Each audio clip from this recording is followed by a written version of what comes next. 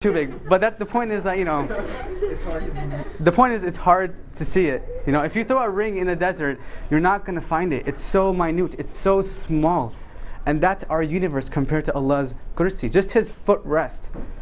But the hadith doesn't stop there. It goes on. It gets even better. Rasulullah sallallahu alaihi wasallam said, "Our universe compared to Allah's kursi is like a ring in a desert," and it continues and says, and his footrest. Now we're looking at that footrest compared to Allah's arsh. His throne is like what? Another ring in a desert. Subhanallah. Just think about that. How small are we? We are just like, that's a little too big, but that's our universe. So it's good you can see it. That's our universe compared to just His footrest. Okay, and so we're in there somewhere. That's how small we are, and that's important to know. That's who we are, and that's who we're calling out to. Allah subhanahu wa ta'ala. He is, when we say He is Al-Qawi, the most strong, we mean that even though we are this small, even though we're just a speck on the scale, He is still As-Sami. He is still Al-Basir. He can still see what you're doing. He can still hear what you're doing. He can hear your thoughts right now. You're probably thinking like, this guy, oh my God, when is he going to stop? I just started, by the way. So, yeah, he knows what you're doing, even though we're this small. And even though we're this small, He has graciously sent us guidance. He has sent us the Quran as a way to guide us. He is Ar-Rahman. Even though we are just a speck on the scale, He has sent us guidance so we can be guided on the right path. And that starts with the Quran. And when we consider revelation, guidance to have come from Allah subhanahu wa ta'ala, look how big we are. What value is our intellect, our intelligence, our thinking compared to Allah subhanahu wa ta'ala's? Why is it that when Allah subhanahu wa ta'ala says, He gives a command, for example, pray 5 times a day, wear the hijab, lower your gaze, we say, you know what, I don't know, I don't think so, I don't want to. Even though we're this minute, we're this tiny, why do we put our intellect above Allah subhanahu wa ta'ala? And that's a mistake. We need to remember how small we are, and it's good for our egos. And you hear this all the time. People say, man, I'm from, and they try to play it up, I'm from Jersey City, man, I'm all that. And it's like, oh, sorry, a lot of Jersey City people here. Okay, actually it's funny, I was over the weekend, this is kind of funny, this reminds me of this hadith. Someone was like, I was talking to this brother, and he's like, yo man, and check this, he's like, I'm from Algeria. And I'm like, I don't even know where Algeria is, to be honest. That's why I asked on Facebook, where do they even speak there? They're like, I'm from Algeria, man. And I'm just like, so what I thought was like, look, we are this small. Who cares where you're from? It doesn't matter where you were born or who you're born as, right? Just think about that for a second. So even though we're this small, Allah subhanahu wa ta'ala has still guided us. He has sent us a guidance, okay? And our intellect compared to Allah subhanahu wa ta'ala's is nothing, okay? When He gives us the command, we can't think twice about it. We can't be like, well, I don't know. So that we're looking at the relationship between us and Allah subhanahu wa ta'ala. Who are we calling out to? Who are we making dua to? When a land is placed with mines, when mines are planted, what is made? Mine maps are made, right? To guide the army through the land, so they'll make it safely. Similarly, Allah subhanahu wa ta'ala has given us the Quran as a map to navigate through the minefield of life. But so many times we don't have the Quran plugged into our hearts. We don't follow it. We don't even read it. Forget about it. We're too busy listening to songs, So guidance has come to us, and we need to be smart. We need to look at it and really understand it in order to be successful. And to give this example, once, very long ago, there was a king, okay? And this king had a very odd-shaped nose. It was deformed, and it was odd-shaped.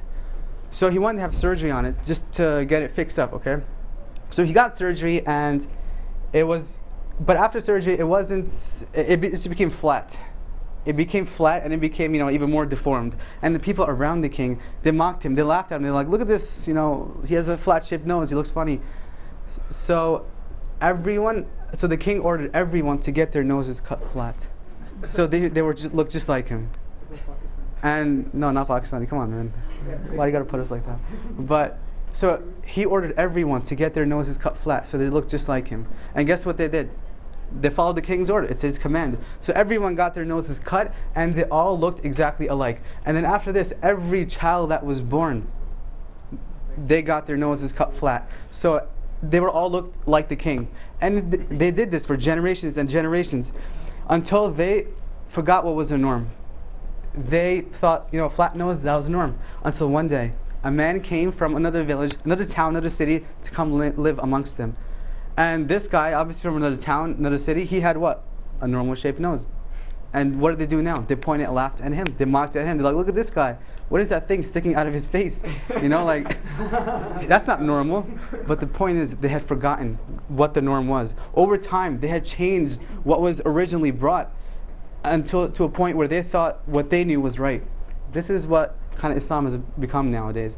We think that when we get a commandment from Allah, it's funny, it's weird, it's out there. Wear the hijab, no, that's oppression. Pray 5 times a day, nah, I have to sleep in the morning, I can't wake up. Why is it that we try to use our own intellect to put it above Allah subhanahu wa ta'ala? When we do that, we're becoming like the people with the flat noses. May Allah guide us, And actually, to give a good example of this, and I love this hadith, you're going to enjoy this, okay? To give an example of how we put our intellect sometimes over Allah subhanahu wa ta'ala and what the Prophet, the Messenger of Allah sallallahu alayhi wa sallam sent. We know from Surah Najm that the very beginning of Surah Najm, Allah subhanahu wa ta'ala says, what this man, he's saying, the messenger, is not from him. It's sent to him from a higher being, from a higher power. He doesn't make up anything on his own. It's all from Allah subhanahu wa ta'ala. So check out this hadith. When I heard this, I was really, it was a wake-up call for me. So, and I know some of you know this hadith. Rasulullah sallallahu alayhi wa sallam said, and this hadith is sahih, by the way, okay? He said, when a fly lands into your water, you know what you should do? You should, when you have a glass of water, right, and a fly lands into it, you know what you should do? You should take the fly and you dip it in all the way into the glass, and then you take a sip. Well, you take it out later, but the point is you dip it in all the way and then you take it out. This is proven. This is sahih. Rasulullah sallallahu alaihi wasallam said this, and we're thinking like, we're using our 21st century science and intellect. We're like, this doesn't make sense. Our science doesn't, or our intellect is, it doesn't make sense to us. In fact, it sounds kind of disgusting and nasty, right? Mm-hmm. Right? Okay. But and in fact, even an Islamic Institute of Science, they said, this hadith is kind of out there. Our science cannot prove this hadith because first of all, it sounds unsanitary. We can't prove it. And think of it from a dawah perspective. Like a non-Muslim comes up to you and says, "Hey, did your prophet really say this? You dip a fly into a glass." So what they did, they pushed this hadith under the carpet. They're like, "Yeah, this hadith, we're not even going to follow it. We're not going to follow this hadith." So until recently, German scientists in the past century said, "Hold on, stop, wait a minute.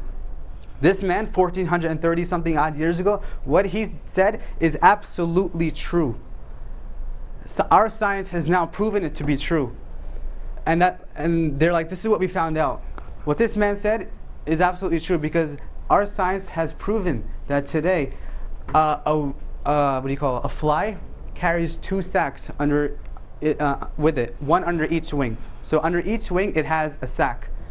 One of the sacs contains poison. What do you think the other sac contains? The antidote, the cure. SubhanAllah, how Allah creates these things, right?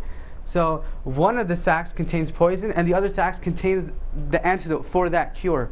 So when a fly lands into your water and it lands kind of on the side, that's where it lands, you don't know which side, what sac touched the water first and burst open. So what should you do to be careful? You dip it in so both sacs burst open and they neutralize each other, and so it's safe to drink.